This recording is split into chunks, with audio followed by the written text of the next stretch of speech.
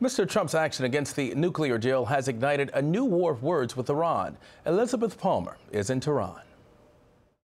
Iran is not living up. A day after Donald Trump's broadside against the nuclear deal, Iranians are digesting the news and trying to figure out what it means.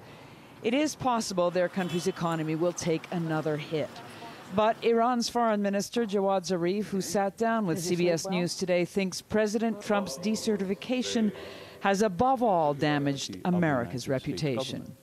Nobody else would trust any U.S. administration to engage in any long-term negotiation. In his response to Donald Trump, Iran's president hinted his country might now expand its conventional weapons program, which would add fuel to the fiery rhetoric blazing between Washington and Tehran.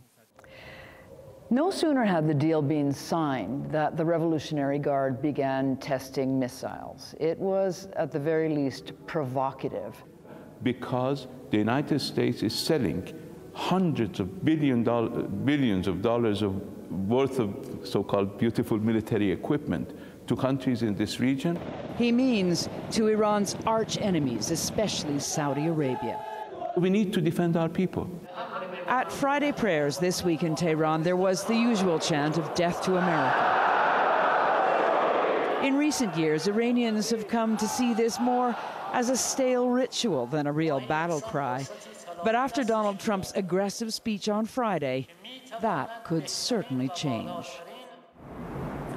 And the U.S.-Iranian relationship will get a whole lot worse fast if America decides to pull out of the nuclear deal and reimpose sanctions. So all eyes here in Tehran are on the U.S. Congress, waiting to see what it will or maybe what it won't decide to do.